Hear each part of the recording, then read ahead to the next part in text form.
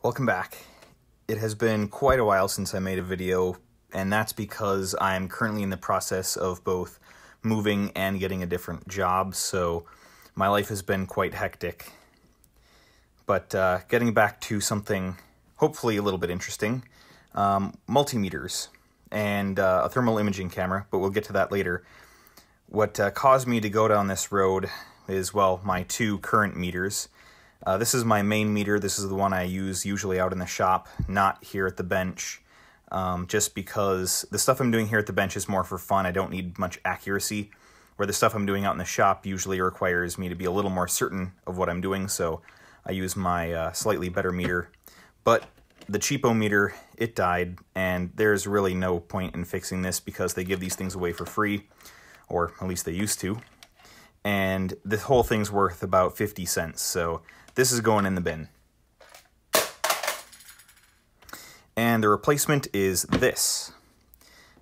Now, again, my previous main meter was the Klein Tools MM300. This is the Klein Tools MM400. So this is the auto-ranging version with a few extra features as compared to this one. I think I'm really going to like this one, and I'll show you some of the differences between these two. But at the same time, or actually a few days before, I got this, which is the Klein Tools thermal imaging camera.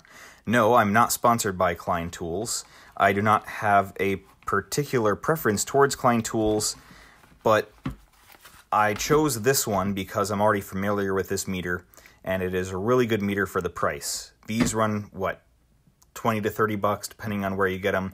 These run about 40 to 50 depending on where you get them. And I think that's well worth the money. These, they do not give these things away. These are quite expensive. This was $300, which is a lot of money for how crappy of a camera it is, but it sees an infrared, not visible. So we'll save the best for last. Let me tell you about this one real quick though. So the MM400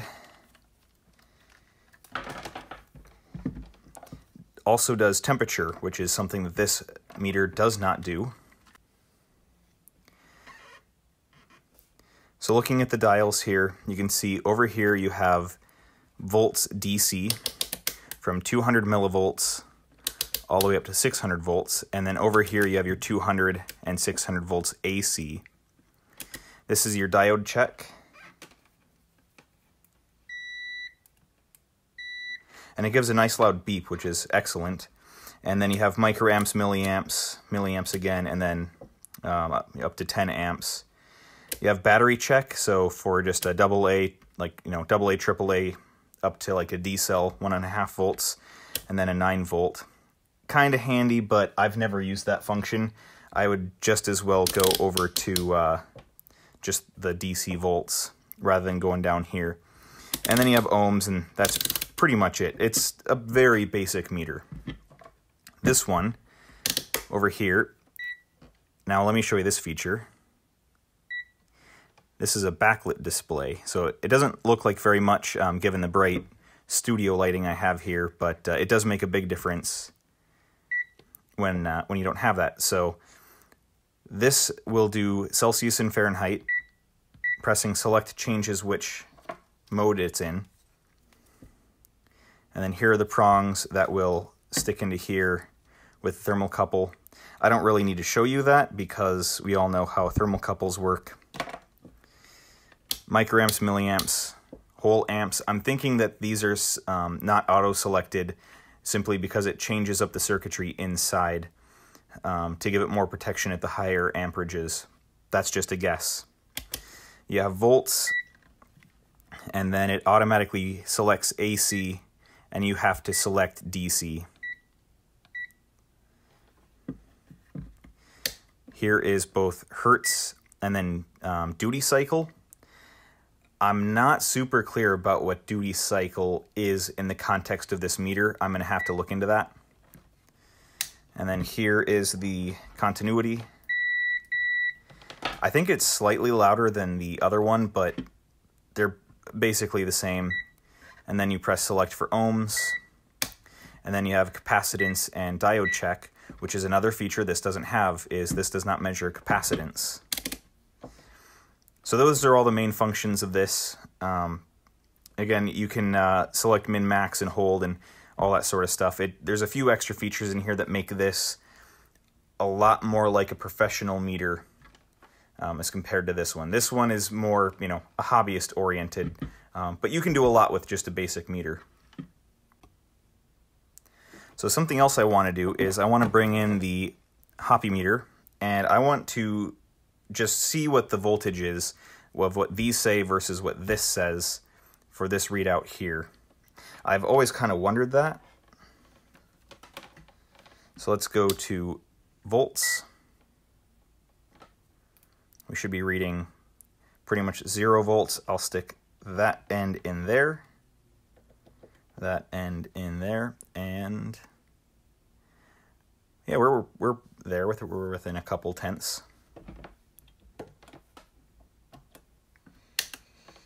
And then let's see what the MM400 has to say.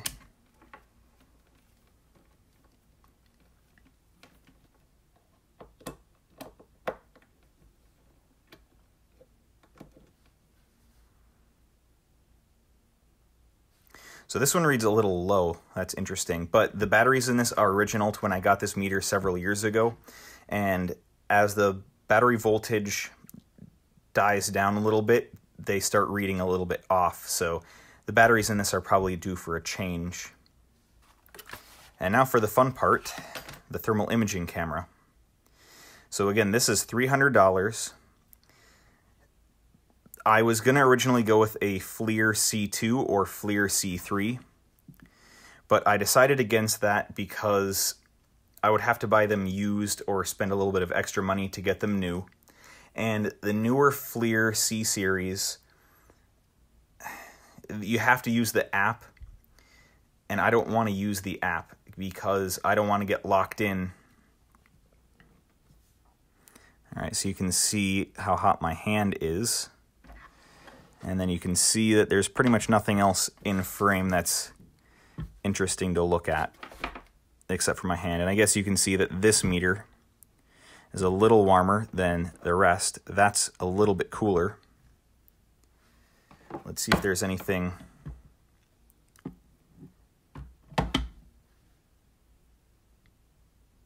I guess you can see where I touched it, and that's about it. So there's some basic functions in this. On the top you have power and picture, so if I want to take a picture of my hand here, then you press this button and it will save it. And then if you press the center button, you get to the menu. Here you can choose if you want Celsius or Fahrenheit. I'm in America, so obviously I'm going to choose Fahrenheit. Here you can choose if you want the hot and cold dots on or off. This will show you the hottest and coldest spot in the image. Every few seconds, this thing has to calibrate and the screen freezes. It's a little annoying, but you get used to it. And a long press will take you back. So here you have 3 different options for which color grading you want. I prefer this one. Some people say that there is a specific reason why you would use one over the other based on what you're looking at. And that's probably true. For my use, because I'm really just using this more for fun and just, light duty diagnostics, as long as I can see what's hot and what's cold, that's all that matters to me. So I'm going to choose that one. Here is looking through the photos. And then here are the settings. You can set up date, time. Emissivity, don't touch this unless you know what you're doing. This is to so different materials emit infrared radiation at different rates. For example, like metal, especially like aluminum, is a mirror to infrared.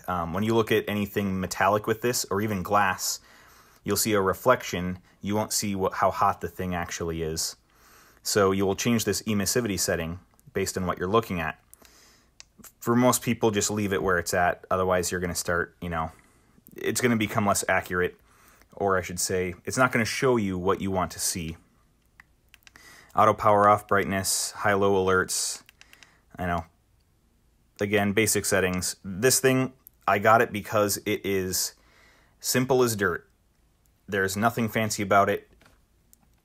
It takes an SD card. It charges through micro USB.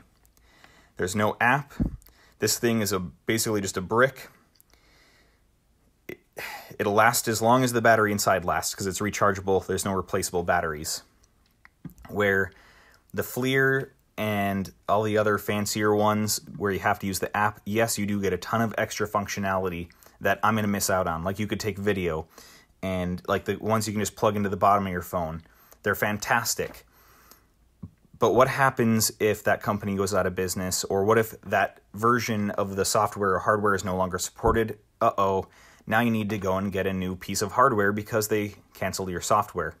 This thing, I can just buy it and know it's going to be good for years. I don't have to worry about the manufacturers meddling with stuff, or like Apple or Google, canceling the developer license on the company. So that's why I chose this. Again, this is I didn't say it before, this is the TI250. Neat little camera. I'll show you some stills at some point that I've taken with this. It comes with a nice carrying case, and the reason why that's nice is because these are so expensive. These are $300.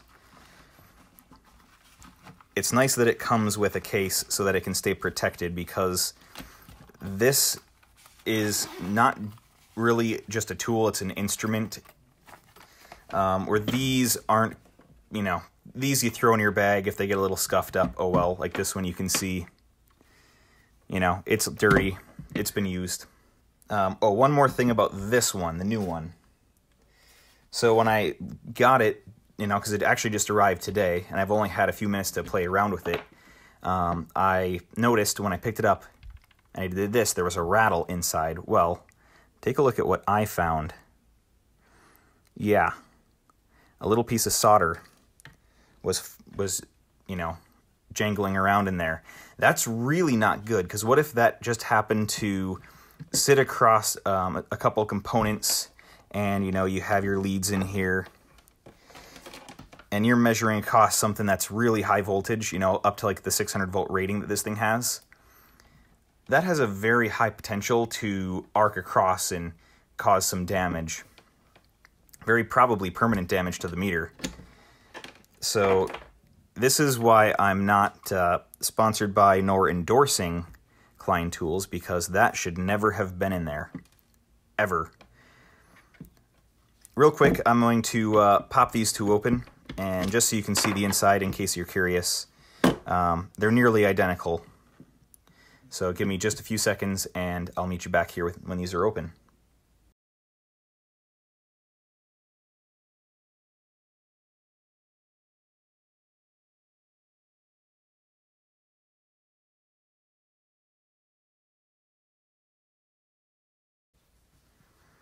All right, so let's take a look inside. We're going to look at the 300 first. Something you'll notice is that these clamshells are incredibly well fit together.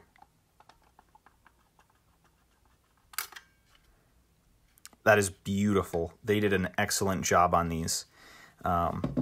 Looking at this side first, the mold making on these is fantastic. Better than some hand tools that I've seen.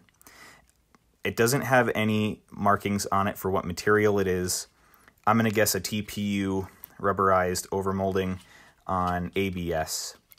I've been around plastics enough to kind of get an intuition for what they are. I could be wrong, but I'm going to just take a guess this is ABS.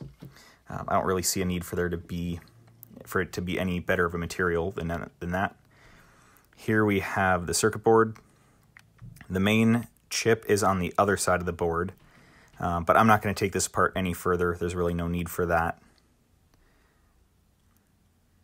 So if you want to reverse engineer that just from the top, you go right on ahead. And then here is the 400,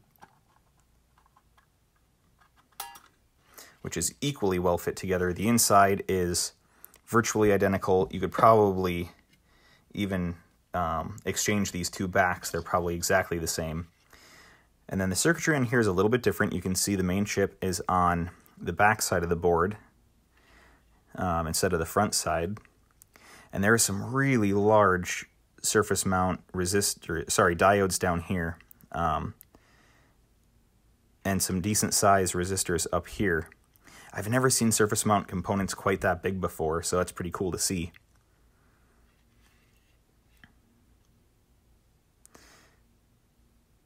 Looks like we have a crystal up here. I think that's a crystal. I'm okay with electronics. I'm not super good at understanding what all the stuff does. Like, I know what a component does, but how the components work together, I'm still trying to learn that day by day. So there you go. Virtually identical, but slightly different boards on the back. You can see some of the bigger traces go in different places. So I think that'll be it for this video. There's not much else to talk about. Sorry, jump cut, small distraction. I think that's pretty much it. If you have any questions about these meters, let me know. I'll try and, I'll try and help you out if you've used one of these or if you're trying to find one. I'm really looking forward to getting to use this one. This is going to be my new bench meter because I'm starting to get a little bit more into some higher level, more technical stuff on electronics, so I'd like to have a better meter. This one is more than good enough for the shop. I don't need anything other than these functions out in the shop, so that stays outside. This is my new inside meter, and this is, for now, just more of a toy, but it'll come in handy quite often, I think. So until next time, see ya.